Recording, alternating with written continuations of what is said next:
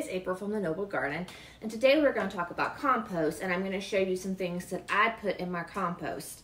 This year's compost is not perfect. It's actually in a location that I have now decided to be very inconvenient. Once my garden's up and the fence around it's up, I'm actually going to move the compost closer to the garden, so it's easier for me to access and it's easier for me to water and toss up and all that stuff. But last year I did a similar setup, and it takes a while, but it does make me soil. I unfortunately didn't get to use that soil last year because we moved. So what I do is, and this has gone a little excessive because I've been so busy, but I take the coffee pods that I use in my curd and I open them up. And of course, the better quality coffee. I would not use coffee that has different flavors in it, like a hazelnut coffee or something like that. This is just coffee, and it is used, of course. I just save all the pods from my machine. This happens to be a Hawaiian coffee that I am totally addicted to. It tastes so good to me, but I have in the past used different types of coffee. When I used to live, I had a girl at work that would bring me coffee. That was very helpful too. That is another thing, like when it comes to coffee is considered, and I could post on here a picture of what I'm talking about when it comes to green and brown matter. You want your compost to be a mixture of green and brown matter. And coffee is actually considered a green matter, which I love because coffee has a lot of minerals in it that people don't realize. And I like that as a green matter because green matter sometimes it's hard to get your hands on, especially here in the winter. One of the best green matters is when you mow your grass, save your grass and throw your grass clippings in there. Of course, right now we're not really mowing grass. So coffee really helps with that because it's easy to get your hands on the brown matter. Good examples of brown matter is leaves, which is what I got a lot around here that I used. Of course, any type of tree products like that are considered brown matter. Cardboard is actually another good one to put in your compost that's considered brown matter. I'm trying to think of a few more. I'm not the best at this, but like I said, I should be able to find you guys a list and put a list up there because there's a lot of options out there. One thing I will show you guys is I do have this container that I bought for me to put kitchen scraps in. And I'll grab that in just a second and show you guys because I won't open up all this coffee. This will take me all day. I just wanted to talk to you guys about this a little bit.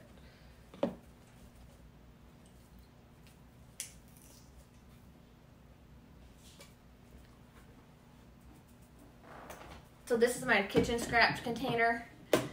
I bought this off Amazon. I swear I buy everything off Amazon just about. But anyways, as we're, like, usually my banana peels will be in here. But banana peels, every time I eat a banana, I tell the kids to throw the banana peel in here. Right now it has potato peels from roasting potatoes last night. Citrus is actually not a real good one. Earthworms don't really like citrus that much, so that's not actually a good one to throw in here. Any salad leftovers or lettuce that you don't want to use or anything like that that is kitchen scraps can go in here, and then you can dump this in your compost as well. And this, most of this would be considered green matter.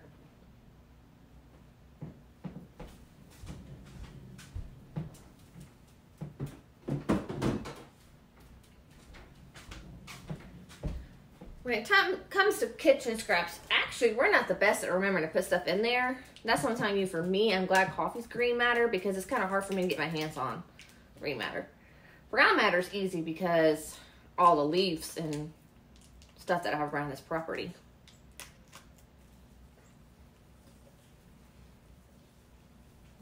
This will be the last coffee that I dropped in here for you guys.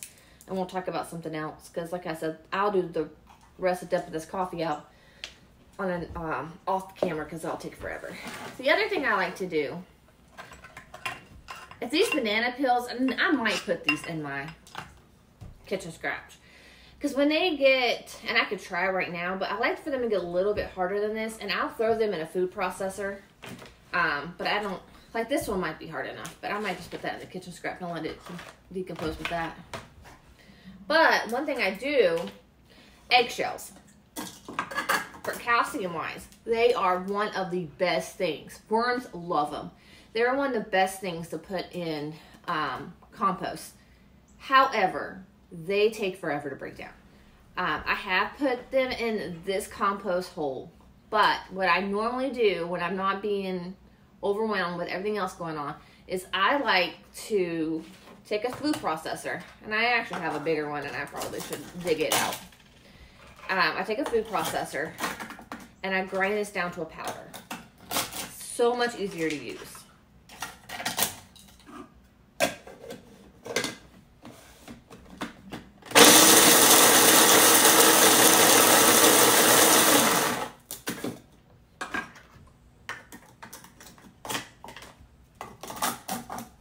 And one thing I like about these are my chickens, eggs from my chickens. And you can use store-bought eggshells. I've done that before I had chickens, it's fine. But it's just nice knowing where these eggshells came from.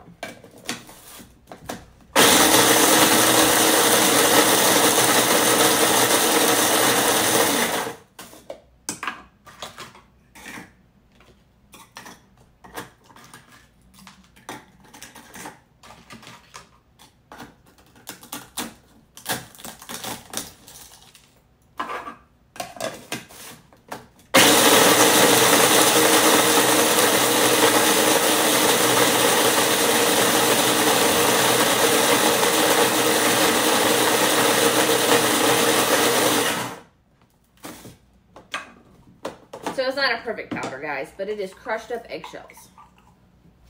See? That will decompose a lot easier than throwing whole eggshells in there.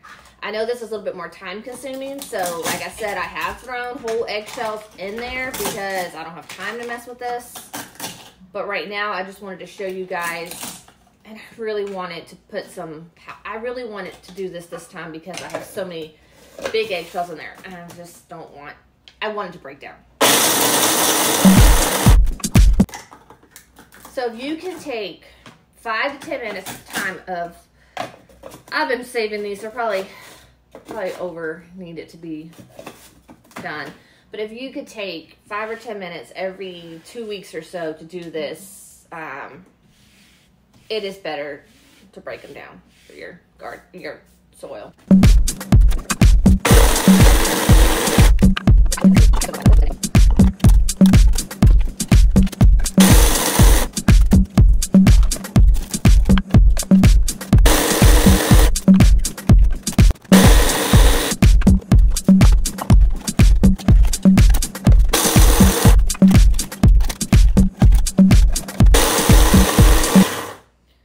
Guys, let me off camera dump all these little coffee pods into this container as well, and we will go outside and dump all of this in my compost pile. All right, guys, so these are the compost piles that I made. I can't remember how long ago. I have not been keeping up with them, so I do not know what we're going to see underneath there. I'm going to shuffle it around a little bit just to kind of see. It has been raining for the last 2 days, and I am now out here hoping that it doesn't rain on me now as I do this. But I really wanted to get these scraps and stuff into this pile. So right quick, let me shuffle it around a little bit and see what we got going on under here so far.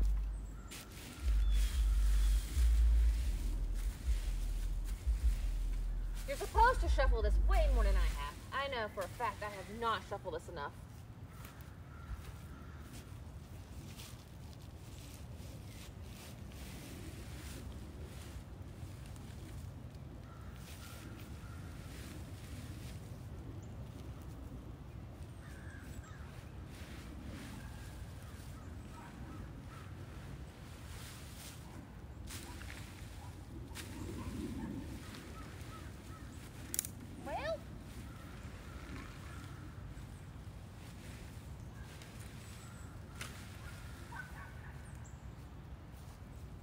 dump the coffee and stuff right here.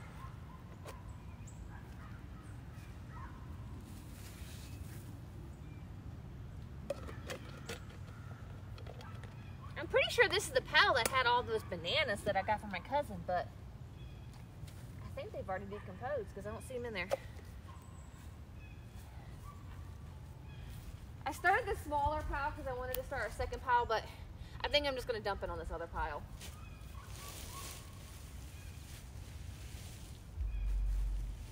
Some other day, I guess I will, because I'm battling rain coming. I'll just cover this back up.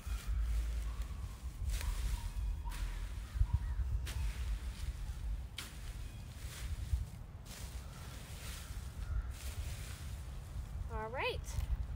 Gotta get better about coming out here messing with that, and this is the sloppy way of doing compost. And like I told you in the beginning of this video, this will work. I did it in the past. I'm not close enough to a water hose, so it's only getting water by rain. That's why I want to move it closer to the garden once the garden is up and ready. So I don't know how long this 2 piles will take to compost down. However, once I have the compost piles closer to the garden, they'll get better care. They'll get turned over like they're supposed to a little bit more, watered a little bit more. So they should break down a little bit faster. This one might take a little while. I do want to thank you guys for watching my video. I hope you learned a little bit about composting with me. Well, a little bit I know anyways. I am learning. I hope you enjoy learning with me. And thank you for watching my videos. Remember, if you like my videos, like, share, comment, subscribe. Thank you.